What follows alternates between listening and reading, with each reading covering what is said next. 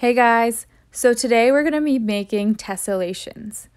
This is an example from a student last year who made a tessellation using dogs, very creative.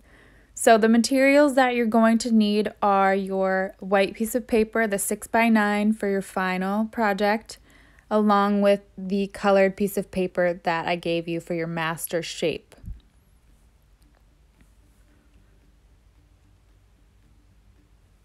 You will also need tape, scissors, a ruler, and you'll also be needing a pencil and something to color with after. So first we're going to start by making a square with our colored piece of paper. You're going to take your ruler and mark 2.5 inches, just like I'm doing here. And this is going to create one side of our square. Then I'm going to connect those dots together to draw a straight line. Now we're going to be doing the same thing to create the other side of our square. And this will be for our master shape for our tessellation.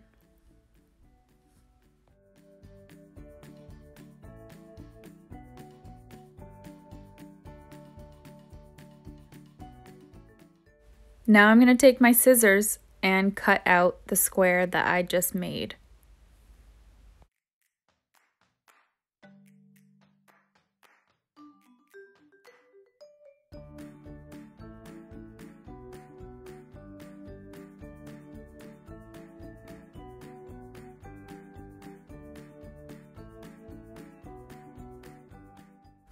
Alright, so now I have my square. So now I'm going to start to think about, what do I want my tessellation to look like? So I'm going to cut out this kind of wave-like shape on the bottom.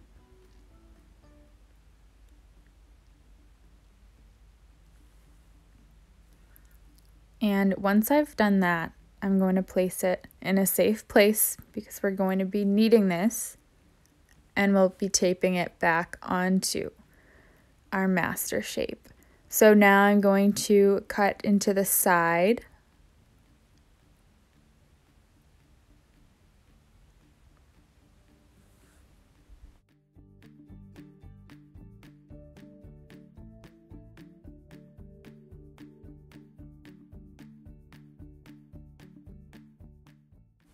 All right, now this is the step that we tape our pieces that we cut out back to our square. So I'm going to be taping that kind of thin wave shape right directly above where I cut it out on the top of my square. And I'm going to be doing the same for that piece I cut out on the side.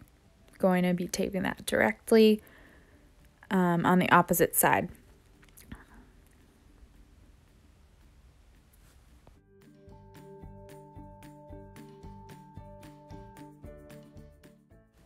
And it's okay if it takes you a few practices. This is kind of a hard step, so make sure you're trying to be as precise as possible and getting those two pieces taped back onto your square. And this is our master shape that we'll be using for our tessellation. So now with your final piece of paper, you're going to be placing that master shape down, and with your pencil, you're going to be starting to trace that. And it doesn't matter where you place your master shape on the paper, anywhere will work. I'm just going to start on this left side for now.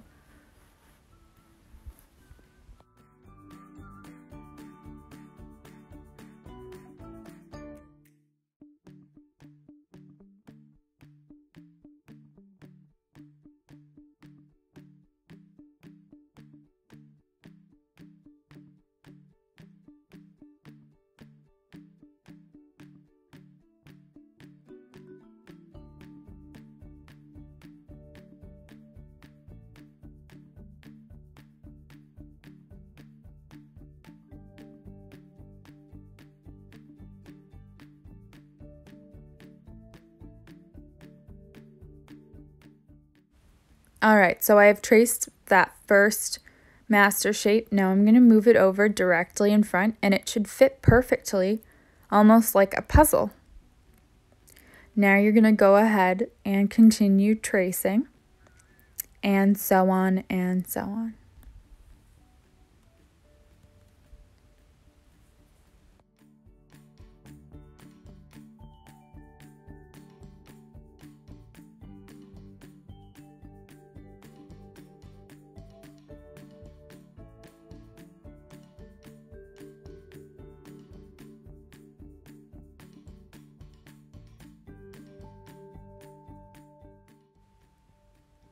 All right, so now I'm going to place that on top. So that fin shape should fit perfectly within my master shape. And it's okay if your shape runs off the paper, that's totally fine, that's going to happen. And continue to do this until your whole paper is filled with your master shape.